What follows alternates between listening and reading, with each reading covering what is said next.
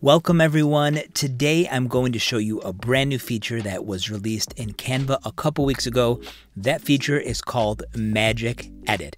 Let's see how this works. So here's a picture of Green Bay Packers quarterback Aaron Rodgers. If you read the rumors, as of April 2023, he's about to be traded to the New York Jets.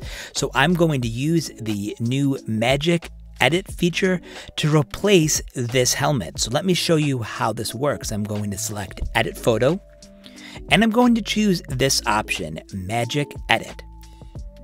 From here, it's going to be very similar to Magic Erase. I'm just going to highlight the image that I want to replace. In this case, it's going to be the Green Bay Packers helmet. So once you have your object highlighted, just go ahead and select Continue.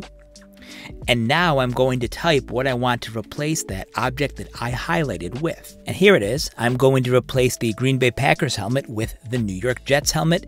Let me select Generate. And in just a few moments, Canva is going to use AI to give me a few suggestions right over there to the left-hand side. Okay, here we go. Now there's a couple that look very similar to the Packers helmet, but check that one out. It gives me this option, or it gives me this option. So a helmet that looks kind of similar to the New York Jets, really easy to just shade something and replace it. This option is a lot easier than using a program like Photoshop. And of course, if I don't like this result, I think it doesn't look quite as realistic as I want, I can always try this again. So a really quick example of how you can use Magic Edit to correct something. Now let's go to our next photo. Here is a man working at his computer. A few different ways that I'm going to try this Magic Edit tool. Let me try and let's change his hair. So his hair is looking kind of plain. Let me go ahead and highlight his hair a little bit. Should I maybe make it longer here too? Okay, I'll kind of give him sort of longer hair. Okay, so here's what I have. I'm going to give him a rock star hairstyle. Okay, and it gave me a few different options for his hair. I don't know if I like any of these, but I'll just leave these the way it is. It almost looks like it gave him an earring. Is that an earring or is it his hair? I can't quite tell. So a few other options on here. This young man here, let's go ahead and try Magic Edit.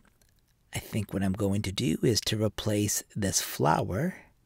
See if I can maybe replace this flower with... Let me try to place the flower with a baseball bat. Let's see what happens.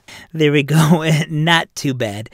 Now let me try this again. I'm just going to try that again. I have an idea. I'm going to select Magic Edit again.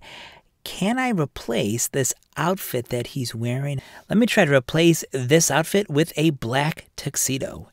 Okay, some interesting results. I think I like this one the best. And then finally, a more traditional photo. We have this woman who has an empty hand in this photo.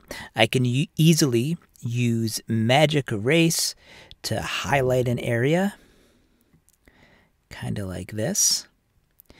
And what I'm going to do once I shade in this area, let me go ahead and type in a stack of pancakes. And there they are. Now, I'm not quite sure what this blue stuff is in the middle, but of course, if this isn't something that I like, I can... And there they are. Now, I'm not sure what these blue objects are in the middle of those pancakes, so in this situation, I'd probably want to try this again or add more detail to my prompt. But this is called Magic Edit. It's a feature that's available in Canva. It's one that you'll definitely want to try out, especially if you're interested in AI or generative AI. So thank you so much for watching this video. If you have any questions, leave them in the comments section below.